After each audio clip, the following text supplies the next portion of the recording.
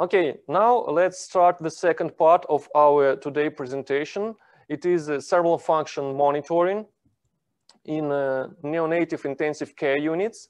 And I back to Tatyana, who will describe us the theory of this technique or intended use of this technique. Please, Tatyana. So now is part of our webinar is dedicated for amplitude integrated EEG or cerebral function monitoring. But I'd like to start with the idea that the long-term monitoring of continuous video monitoring is now a golden standard for diagnosing the epilepsy, seizures, and to assessment functional activity of the brain. But sometimes the application of long-term monitoring is limited, especially if we are talking about intensive care units. So in intensive care unit, we have no time to perform a long-term monitoring. We have no time to interpret this result. They need to know about brain function right now at this moment. So, and sometimes we don't have a specialist who can interpret this EEG because it's rather complicated. So in this case, then the application of the long-term monitoring is limited. We can use alternative method is the monitoring of amplitude integrated EEG. So I'd like to say that amplitude integrated EEG is based on EEG recording, but during this test, we analyzed amplitude integrated trance. So continuous amplitude integrated EEG now is used in intensive care unit to evaluate the brain function of patients of different ages at risk of brain damage. Amplitude integrated test, amplitude integrated EEG monitoring is a screening method for seizure detections. These trance, amplitude integrated trance, there are different types of amplitude integrated trance, and the types of these trance are described in special atlases and so in different tips. So the specialist analyze this amplitude integrated trance, and he can compare the patient trance with this specific trance from the atlas or from our tips. We have special tips for amplitude integrated EEG monitoring, which is delivered with our system. So that's very important that after them analyzing amplitude integrated trend, the specialist can select their treatment to perform this treatment to get some medicine, and he can assess the efficacy of this treatment.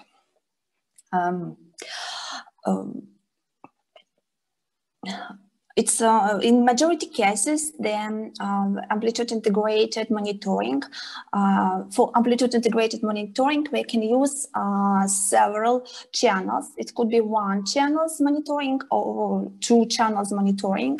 And of course, it's very easy, it's very fast to put on the patient several electrodes. And now we are very different montage, and for one channel recording, we recommended to use C3, C4 or P3, P4 duration with reference at FZ point, and of course with ground electron. And for two channel recording, we recommended use C3, C4, P3, P4 channels, and of course our system can create the duration C3, P3, C4, P4, so we can get more information about brain functions. Sometimes there is the tendency that some specialists use for amplitude integrated monitoring CAP. So we put on the patient all electrodes which we fix during the long-term monitoring. So it would be a multi-channel recording. During the test, we specialists can analyze amplitude integrated trance. and to select some treatment and assess the efficacy of the treatment. But then this study is finished. We can transfer this study from the computer to computer of physiologists who can interpret this test as he do it during the continuous EEG monitoring video, how he do it during the long-term monitoring. So of course, in this case, we get a lot of information about the brain functions. Different electrodes can be used different electrodes can be used for amplitude integrated monitoring. It could be needle electrodes or carb electrodes or the hydrogel electrodes, and sometimes, as I said, we can recommend it to use the EEG cap. So very important, very good prepare the skin under the electrodes, and we recommend to prepare skin with the clean skin with saline solution. After that, it's important to prepare skin with the abrasive paste, and after moving the abrasive paste, we can put the electrode in the patient. If you use, of course, hydrogel electrode, or if you use carb electrodes. And I think that Alexey is going to show the electrodes and our strips, which can be used for identification of electrode points on the patient head. So, Alexey? Thank you, Tatyana. First of all, I want to remind you that in delivery set we have like this instruction where you can find information about all electrode types which you can use for cerebral function monitoring. Also here you can find information about two typical montages here, and on the other side you can find information about all amplitude integrated EEG patterns according to international atlases of EEG. And also we have several examples of paroxysmal activity view on EEG patterns. It is a very useful paper for first time when you're starting to use cerebral function monitoring. As for electrodes, as Tatyana already said, we can use subdermal needle single-use electrodes. We can use multiple-use cap electrodes, or we can use hydrogel single-use electrodes like this. Now I'll show you how we need to put EEG electrodes on the patient according to all recommendations. In delivery set, we have the special single-use strips or ruler, which we can use to very easy put electrodes. We have two types of rulers, the small one and the big one. The small one we should use for the patients with weight less than 1.5 kilo, and the big one with the patient which weight is more than 1.5 kilo. I will use the small one today. And to put all these three electrodes on the patient head, I need to find the CZ point on the head. To find it, I need to measure the distance between ision and nasion points. And in the middle of this point, it will be the CZ. Also, it will be in the middle between ear on this line. I can mark it with the special marker. This is the CZ. But actually, this point is not very necessary for us, because with help of this tool, we can easily find C3 and P3 points. For example, with this eagle tagus part, we need to put it near the ear tagus. And from the other side, we need to put it on CZ point. And moving this strip up and down, we need to find the position when the digit on the ear tragus is the same as the digit on the CZ. For me, for this patient, it is number 3. It is 3 here and 3 here. And when we find this position, we can check.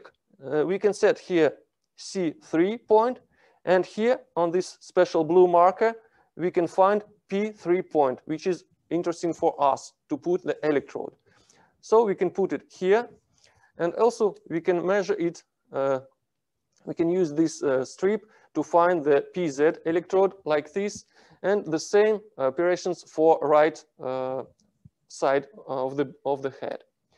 So using this strip, we can easily put electrodes, and we can use, like here, only 3 electrodes. In this case, it will be ground, referent, and active electrode. This is a one-channel system, but we recommend to use additional ground electrode, which you can put on any part of the body, even on the head, also here.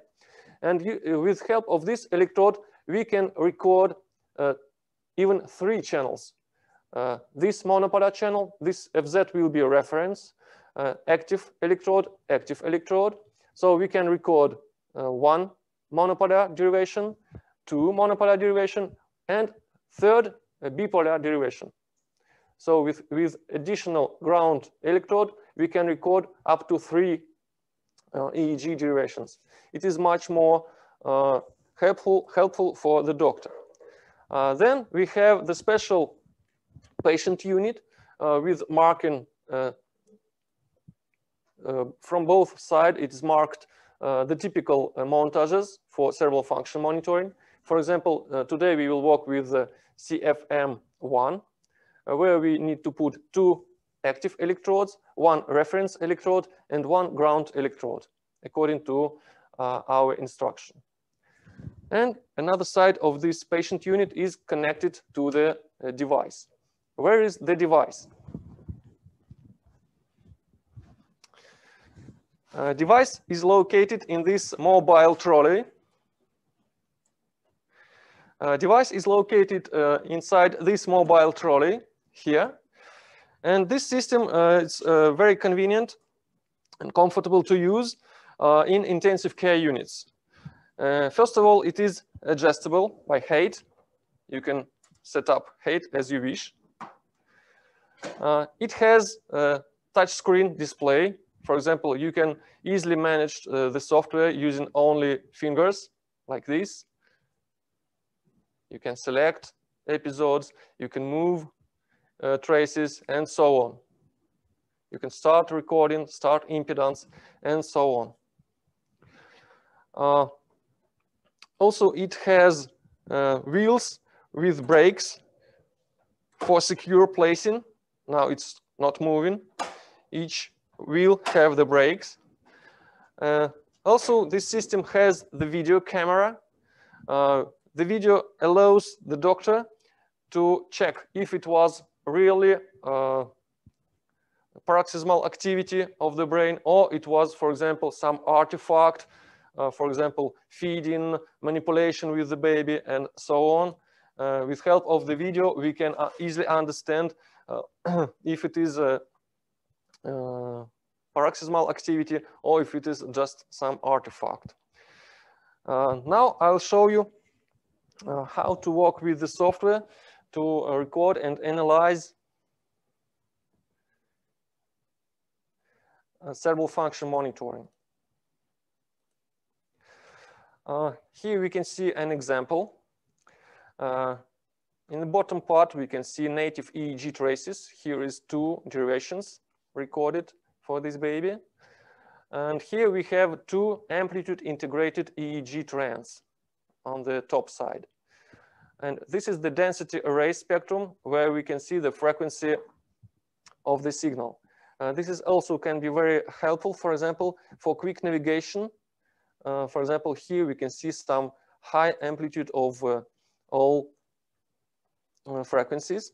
But if we check here the native traces, we can see that this is just an artifact with P4, because on P3 it's quite a clear and good signal. Maybe electrode was moved, or maybe its impedance is not good here. So what can we do with amplitude integrated EEG trends? For example, here you can see the result of automatic interpretation, which the software can do. But also you can make a manual interpretation. For example, you can use these buttons to select a pattern of amplitude integrated EEG, for example, continuous normal voltage, continuous low voltage, continuous discontinuous voltage, and so on.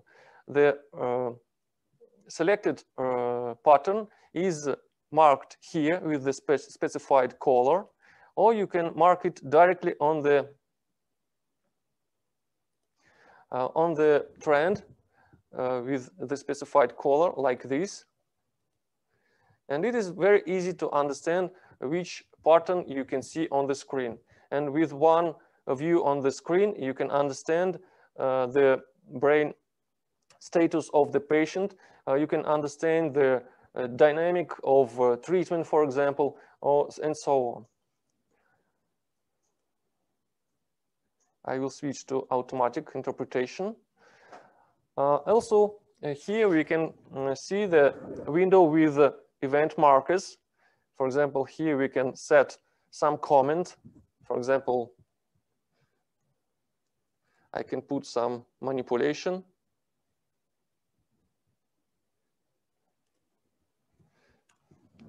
And I will understand that this activity is according not to clinical status or brain activity, but just to manipulation with the baby. Or for example, I can mark hypothermia. It is the treatment. This marker has not only the start position, but also the duration, about 1 hour, according to standards of hypothermia treatment. So putting this marker, I can mark the whole hour, and you can easily see it here on the trends. By the way, you can move trends with the finger or with the left mouse button.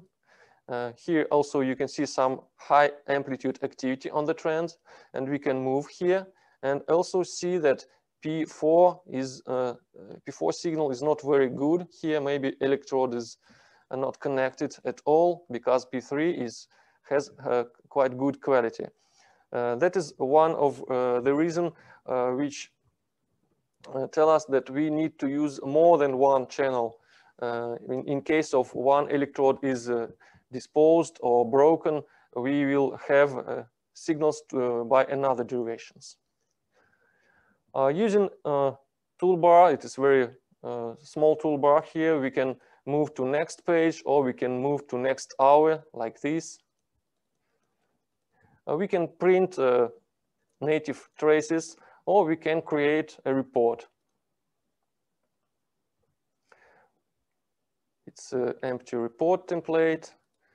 I need to select a report template, cerebral function monitoring, and it will include my EEG trends, density spectral array, and some results of analysis. Here it is, our report generated automatically, but also here we can add some typical phrases from our glossary window, or we can add some traces, even with video, and we can put screenshots to the report. So I think that is all we wanted to show about cerebral function monitoring.